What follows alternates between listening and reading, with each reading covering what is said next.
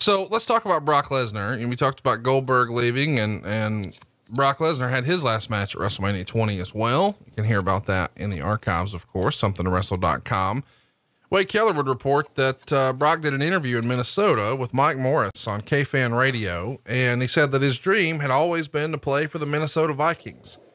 And he left the WWE because he didn't want to be 40 years old, wondering what could have been. And he left the door open saying, "I'm not saying I may never go back there, but I'm walking away from the wrestling business for now." And he advised that people could go online and read why he had been unhappy. And he confirmed the Torch reports that he told Vince McMahon of his unhappiness with the schedule demands 6 months prior, and that he planned to quit 2 weeks prior to WrestleMania, and then confirmed that decision just 1 week later. And he almost made it sound like he was closing that chapter of his life, but he stressed how much he wanted to spend time with his daughter and how he had begun intense training to try out for the Minnesota Vikings. When you guys hear, the news that, hey, he really is moving forward with this football dream, was it met with a lot of skepticism in the office?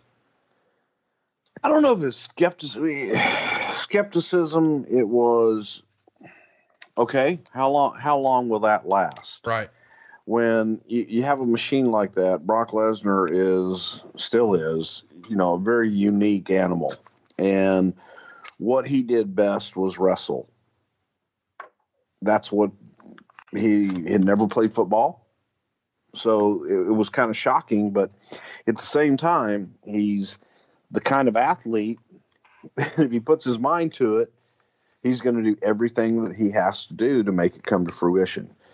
So there were people that said, God, I wish he would do what he does best, wrestle. But there were also those that knew him that were like, he's putting his mind to it. He's going to do every fucking thing he can to make this thing a reality or get his ass kicked doing it. And Brock was bound and determined he was going to make it work. And he was going to find out one way or another whether or not he could play football. And that was a dream he had. It was something he wanted to try, and he did it, he went out and did it. But I think there were those of us that, and I'll say for me included, that I wanted him back. I wanted him on the roster.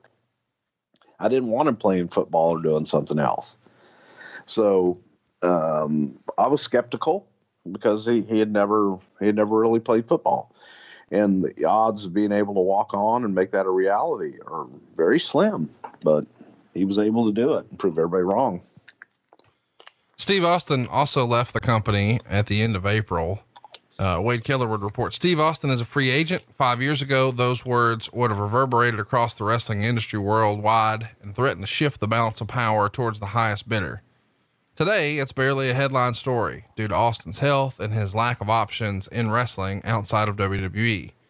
Negotiations reached a breakpoint last week, leading to WWE posting a statement on their website. WWE and Steve Austin part ways. It was followed by a standard pithy statement saying they were unable to come to terms on a new agreement and mutually agreed to part ways. And it was said both parties are open to negotiations in the future, and then WWE wished him luck. Sources say the negotiations came down to a simple yet unresolvable difference: Austin's desire to gain the use of the Stone Cold moniker for non-WWE projects and WWE's unwillingness to transfer such rights. Austin had become eager to test his marketability on projects without being beholden to the WWE schedule of weekly appearances on Raw. And although there have been widespread reports of ill will between Austin and Vince McMahon during the negotiations, sources say that wasn't the case. Although Austin hired a lawyer to negotiate for him, in the end, it was a mutual decision between both Austin and McMahon to part ways for now on reasonably good terms, although not without frustration on both sides. Austin will be forced to try to make a go of his post-WWE career without the use of the Stone Cold moniker that his then wife Jeannie came up with in 1996. Chat me up here. What do you remember about Steve Austin not coming to terms to come back? It does feel like the end of an era. Somebody who is arguably the biggest star in the history of the company and made the company the most money. And now he wants to try his hand somewhere else. And allegedly the sticking point is this Stone Cold moniker. What do you remember about him leaving here and this particular Stone Cold piece of business?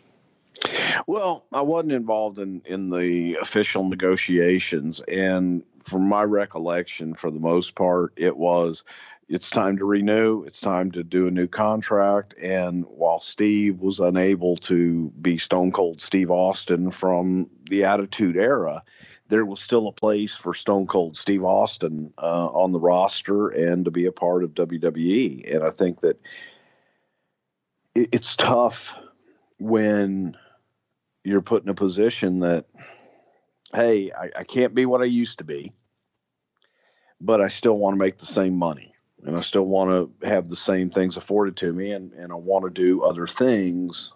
It's you want your cake and eat it too. So I don't know. That's just my feeling. I don't know if that's the case, because Vince really wanted to keep Steve, and Vince really wanted Steve to stay with the company. And I think Steve really wanted to stay with the company too. And a lot of times in situations like that, guys will hire agents or they'll hire lawyers. It removes them from the process, so it doesn't become personal. And that's a tough thing to do. In this case, that's what Steve did, and they were unable to come to an agreement. It's as simple as that, Vince wants his IP that he made famous and that he, put on the map.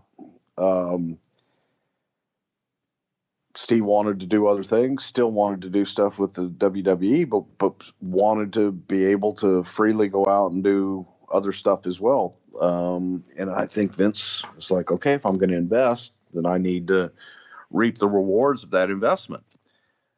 And guys forget that sometimes, that it's,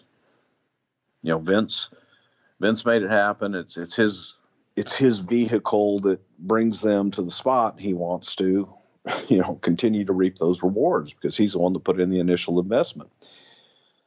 It just boiled down to, can't come to terms right now. And if you want to go out and pursue other interests, and you want to pursue movies, you want to pursue television shows, whatever else you want to do, good luck, and we'll help you where we can. But sometimes you just gotta move on, and it's kind of where it felt at this time, that they just couldn't agree on this is what we're going to do, this amount of money, and here's a storyline going forward. Well, Vince didn't have a storyline going forward because he didn't have a commitment to say, yes, I'm going to stay and do this. And Steve really wanted to try other things. So sometimes that's best. It's best for everybody. For a talent to go away, you realize how much you either needed them, wanted them, or maybe you didn't. Maybe you were getting along fine without them. And for a talent, sometimes it's best to go out and see that sometimes the real world isn't as kind as it is when you're within the company. And maybe sometimes there's a lot more opportunity out there for you.